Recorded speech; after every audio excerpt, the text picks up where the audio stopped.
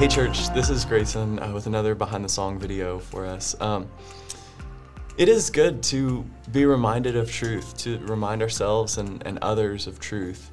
And as we sing together as a church family, that's our goal, that what we know about God would lead us to worship Him, that right theology would lead us to doxology. A pastor named John Piper says that God gets more glory when we worship on the basis of what we know than when we worship on the basis of what we don't know. And that's true. God has revealed Himself in His Word for the purpose of not just our knowing Him, but for the purpose of our worshiping Him. And there's truths all throughout Scripture, throughout God's revelation, truths about God, about man, and holiness and sin, salvation, the person of Christ. And these truths aren't just taught in one place, they're taught throughout the entire counsel of Scripture. And we have a name for this, we call it doctrine. It just means teaching.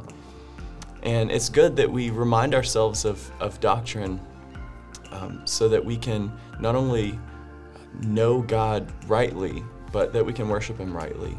And throughout history, the church has organized some of this doctrine into what we call catechisms. Most of the time it's in a question and answer format, and it's just aimed at asking specific questions to lead us to recall and to speak truth to ourselves and to one another.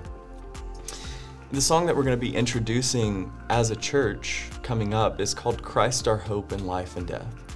And the song is actually based on one of those catechisms. It's actually the first question in the Heidelberg Catechism.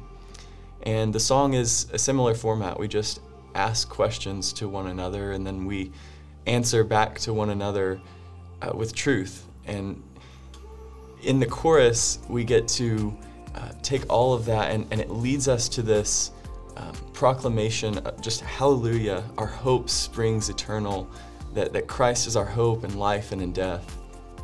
And I love this song because of just the way that we as a church get to sing it together and to one another. So I want to do something a little bit different this time.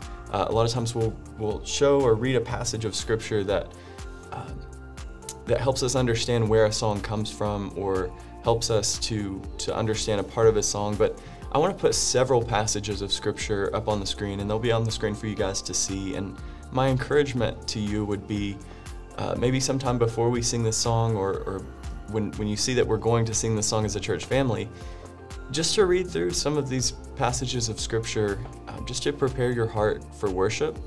And don't just sing lyrics, but really be reminded and exult in the truths of God's Word, of who Christ is for us.